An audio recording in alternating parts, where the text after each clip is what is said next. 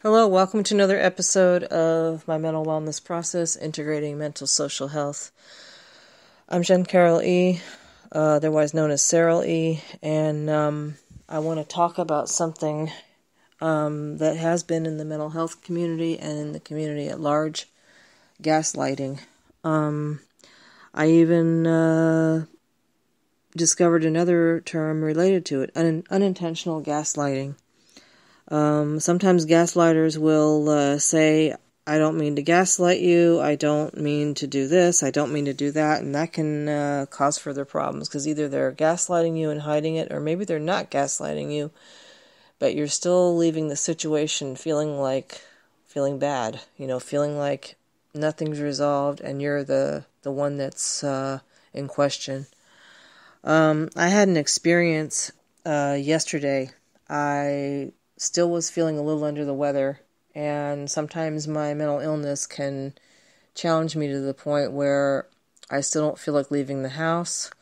I still don't want to interact with people. I have anxiety when I'm in grocery stores, and I've been going through special issues in my life that have been exacerbating that anxiety by rendering me feeling really vulnerable, such as dental issues.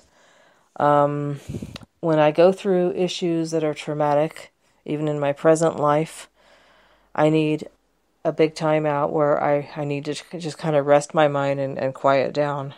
And this was one of those times. Also, I'm in kind of a stage where I'm dealing with new relationship energy in my poly arrangement. And that's been stressing me out too, even though that's been positive stress. Eustress can even be stressful.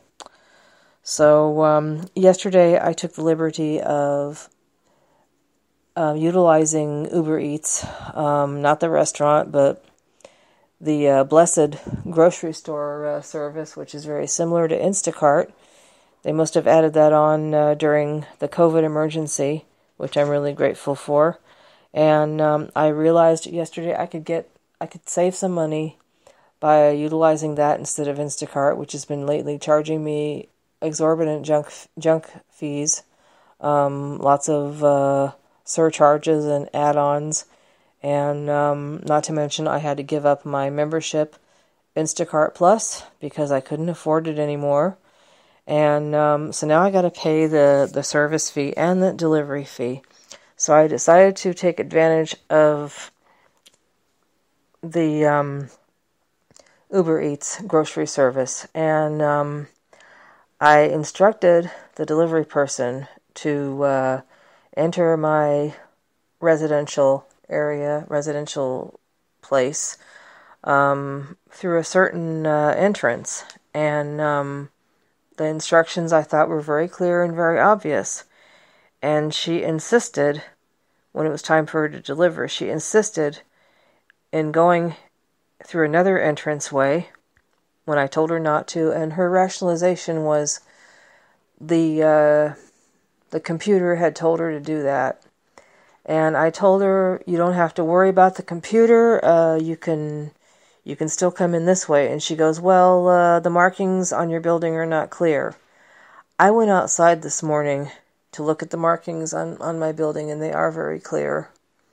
Even after the painters had repainted it, the markings were very clear, so I don't know why she said that.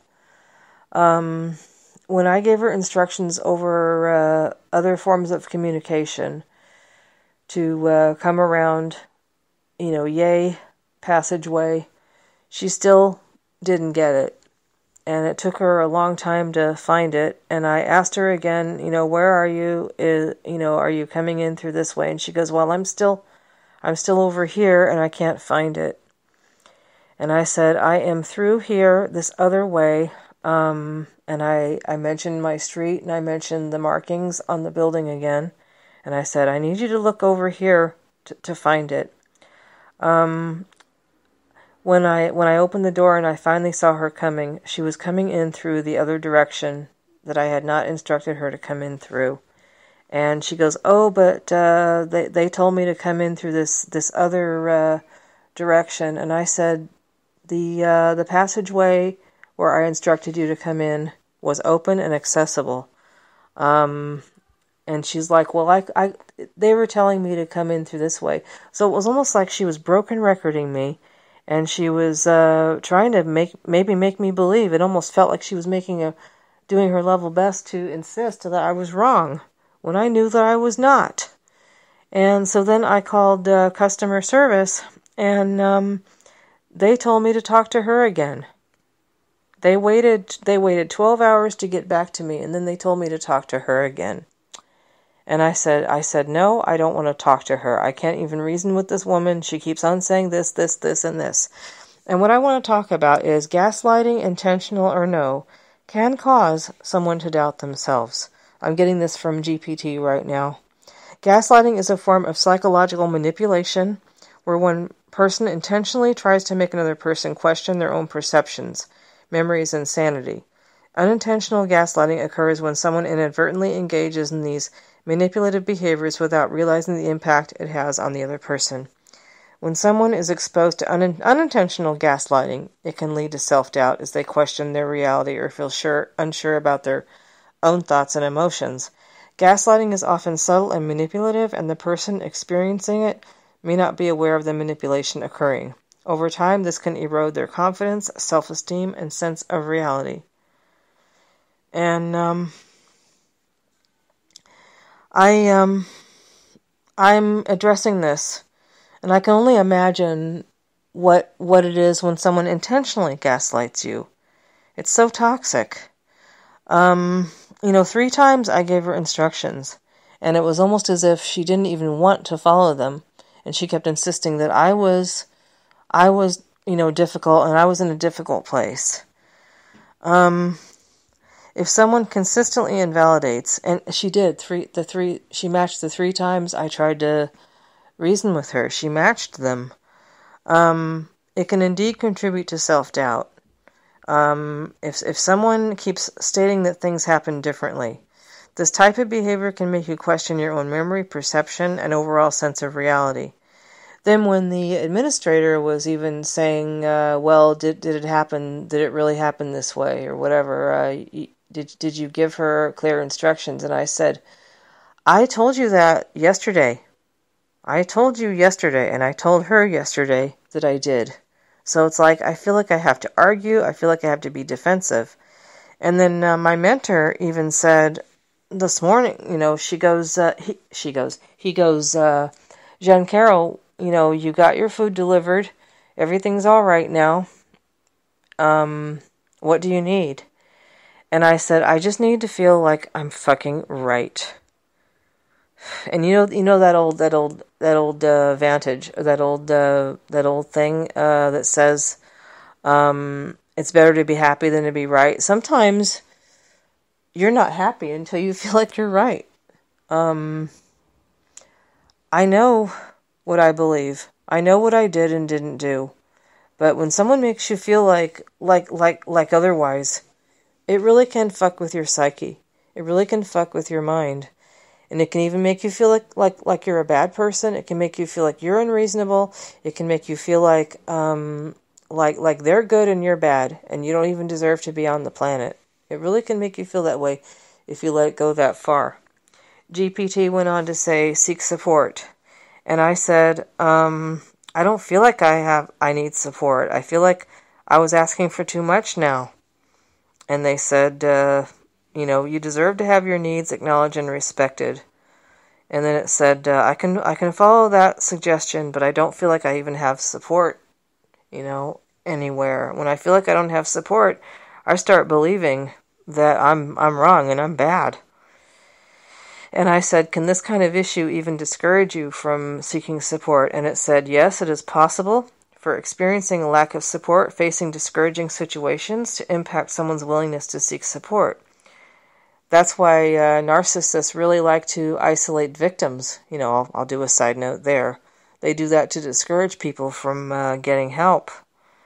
They can either mess with your mind or threaten you. This situation is not threatening, but it really does make me feel crazy. I I think I know how to give directions to someone. When I use Uber to get rides, usually the drivers know where to pick me up. The drivers pick me up in the spot that I instruct them to. So I don't know why. And this is the same company. This is Uber.